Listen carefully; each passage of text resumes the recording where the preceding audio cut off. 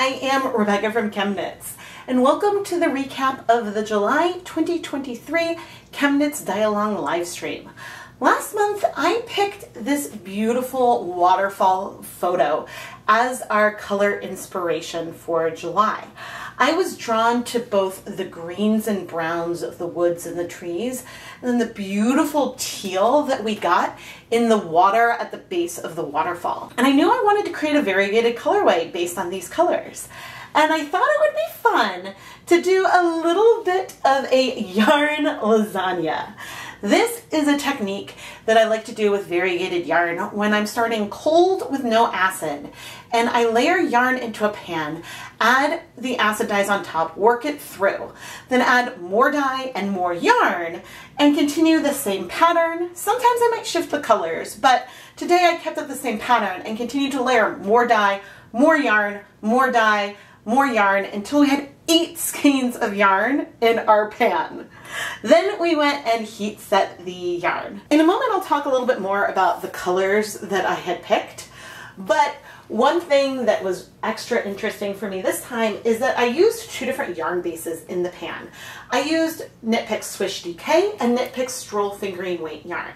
Swish DK is 100% superwash merino wool, and Stroll is 75% superwash merino, 25% nylon. And they each had their own half of the pan. So I was always layering Stroll on top of Stroll and Swish DK on top of Swish DK. But now, let me take you to the evening after we had done the live stream, after I had heat set all the yarn, and we're gonna remove the layers. So that way you can see what differences there are between the top layer and the bottom layer. Please excuse the sounds of my dryer upstairs, but I wanted to peel back the layers of this lasagna on camera. Now, we did layer powder on each level before adding the yarn on top, and with the lichen, that did start to strike right away without any acid. And so this is our first layer. Oh, that is so pretty. The nice thing about this is because the yarn is a little bit scrunched, that does soften some of those color transitions.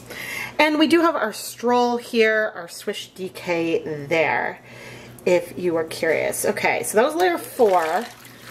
Layer 3, okay, I have a little bit of white here in between, oh, you can't really see, in between the sour apple and the pecan brown. It's like I filmed this earlier today. I should know. But so far that feels very, very similar. I am not keeping the different layers separate for when we go and wash the yarn. Everything will be mixed up. So I'll no longer know. We do have a little more of a light section in the steaminess. You can't really see. So I won't later be able to say, okay, this was the first layer versus the 4th, unless I notice anything. But things are looking so similar, which is what we want. And that's the whole purpose of doing this layered kind of technique. Oh, perfect. Yeah, things feel, I'm sure like when we lay it all out, we'll see some differences, but things feel so similar, especially because we had like 1 skein of Stroll and 1 skein of Swish all the way down all the layers. But anyway, I'm gonna let that yarn cool and then we can wash it. But I'm washing it off camera. I realize this is a Dialong recap, not a standard video. And so let's go back and see the finished dry yarn and see what I have to think about it. Here is all of the Stroll Fingering Weight yarn. And now I can take you through the colors. And I should also have an image that shows the colors in the appropriate order.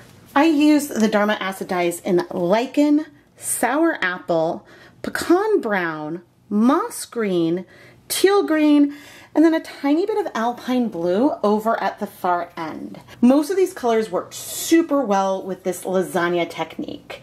The one that made a little bit of a difference is the lichen. If I zoom in on this end, you can see some speckles and more modeling.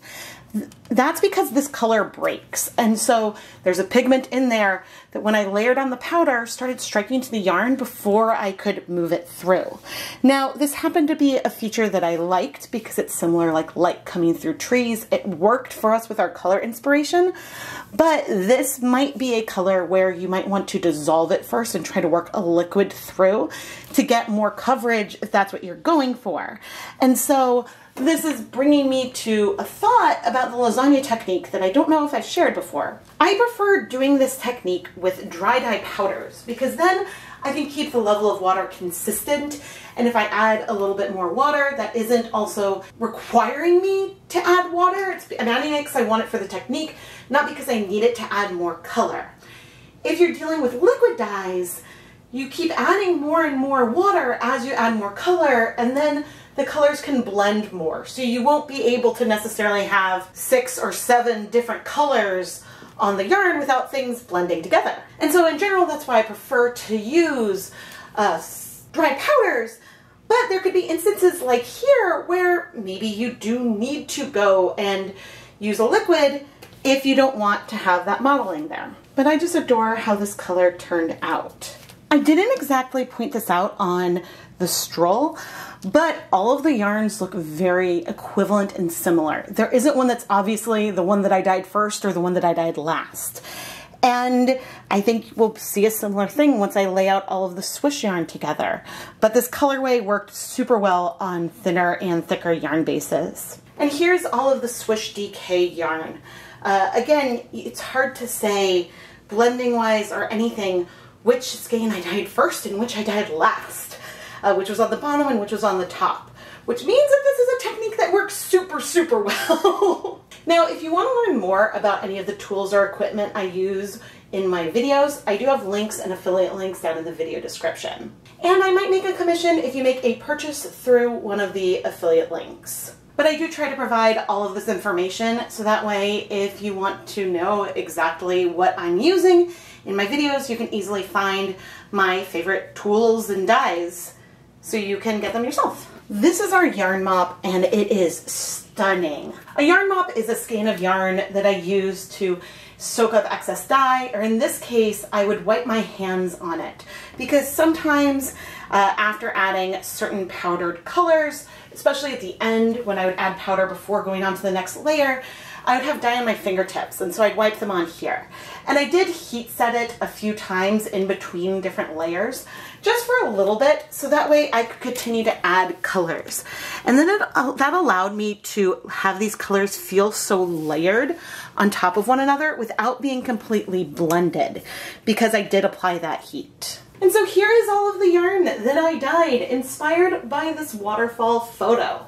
It feels so odd to me to have only 2 colorways, really, from one inspiration photo, because frequently I dye so many different variations because I have a lot of ideas or can't decide. But this time, I knew what I wanted to do, and I'm so, so happy with how it turned out. And now it is time for my favorite part of these dye-along recaps, where I get to include some of the yarn that you dyed inspired by the same photo. I'm so curious to see what kinds of techniques and colors you may have pulled. If you would like to have pictures of your yarn featured in upcoming ChemKnits dye-along recaps, all you have to do is reply to the inspiration photo on the ChemKnits Facebook page, or you can post on Instagram using the hashtag ChemKnits dye-along, and we have a new handy Google form where you can send me your Instagram handle with a link to the photo so that way I can find it there, or you can actually upload photos directly through that form. Fingers crossed that this has worked out okay, because Instagram made some changes so I can no longer sort images by the most recent posted on a hashtag, and that's made it really hard for me to find images. Thank you so much to everyone who dyed yarn along with me. What types of inspiration photos would you like to see for future months? I originally had a completely different inspiration picked for July, but I did push that back, and so I don't know if I will be using it in August or if we're gonna just push that back a little bit longer as well. But I always love to hear what kinds of themes or pictures or something you would like me to use for inspiration. Because a lot of times I pick things from nature, but sometimes it's really fun to pick things from movies and stuff like that as well. So thank you so much for all of those suggestions. I am Rebecca from ChemKnits. Please subscribe and turn on notifications. That way, if a live stream happens more last minute, you can be notified that I'm live so you can come join and watch. And also, subscribing is the biggest way you can help support the content. But if you'd like other ways to support the channel, I have tons of links to where you can find me in social media, my Patreon, my Etsy shop, all down in the video description. Thank you so much for watching.